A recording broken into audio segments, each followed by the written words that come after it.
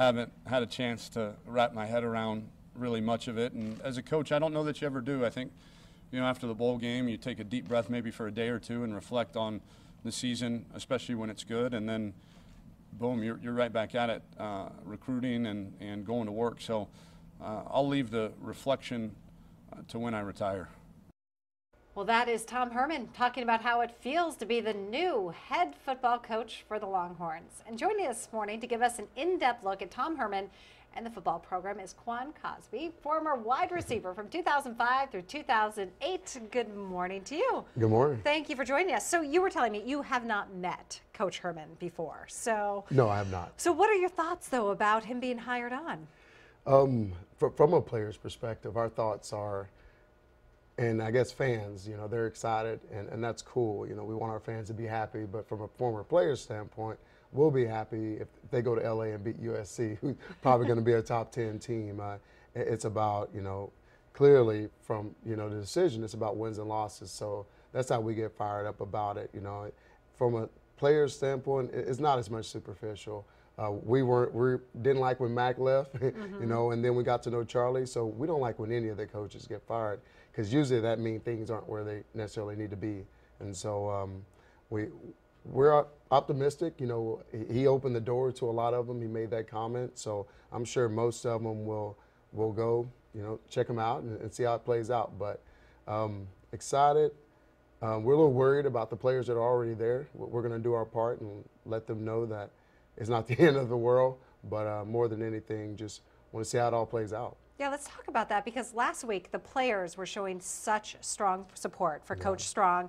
As Strong was saying, he wanted to keep his job. He wanted to stay, and the players were there backing up. So what does Coach Herman do in this case to get those players on board? Well, Gene Stallings, I had the pleasure of meeting him, and one comment he said was, it's funny because he's gotten the Hall of Fame in so many things, but he's not the one making the plays. And so for Herman right now, Coach Herman, he has to get those players to believe in him. They did love Charlie, and he has to get them. It's a rapport building from that perspective. And then our message to the players is, you got to understand the business of college football. Ultimately, as we say in our circle, is we visit the club, we visit the country club, but we're not members.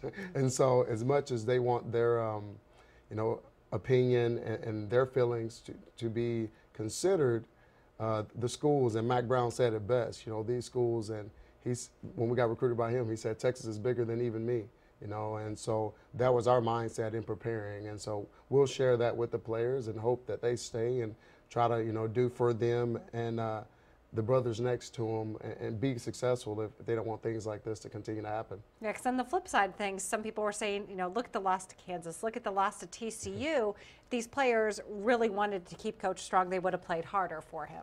And they would have. I say they would have gotten some wins, because fortunately I go to every game and we call the games, and they do play hard. They play real hard. But they have to figure out a way to eliminate some of the mistakes. And at the end of the day, whether the NCAA or whoever wants to admit it, it's about wins and losses in the college sports business. And that's, 5-7 at Texas ultimately is unacceptable, but it is at a lot of places that have a name like Texas. So they have to figure out a way to get those wins, change that column drastically. As you said, it's a business, and we'll wait to see what happens. Quan Cosby, thank you so much. We appreciate it. All right, David, let's